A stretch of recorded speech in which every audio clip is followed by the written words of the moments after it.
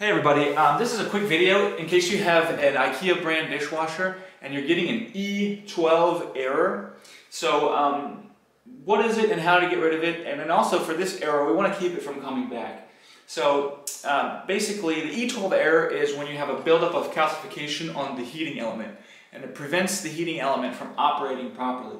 So we need to do two things. First, we need to descale the machine, put it through a descaling wash cycle, but then secondarily, the issue that we need to deal with is why did we get this problem in the first place. And if you got this problem in the first place, you are probably using in a house that has, in an area that has hard water, you don't have a water softener in your house, and you are not putting salt in your dishwasher.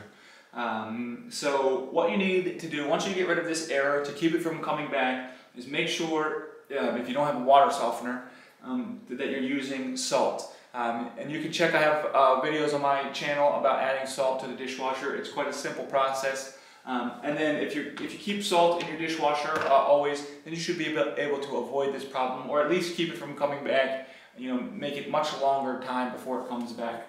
So anyways, yeah, that's just a buildup of it's a calcification on the heating. We just need to get rid of that so that the heating element can operate properly. So I hope this helped. Thanks a lot for watching. Have a great day.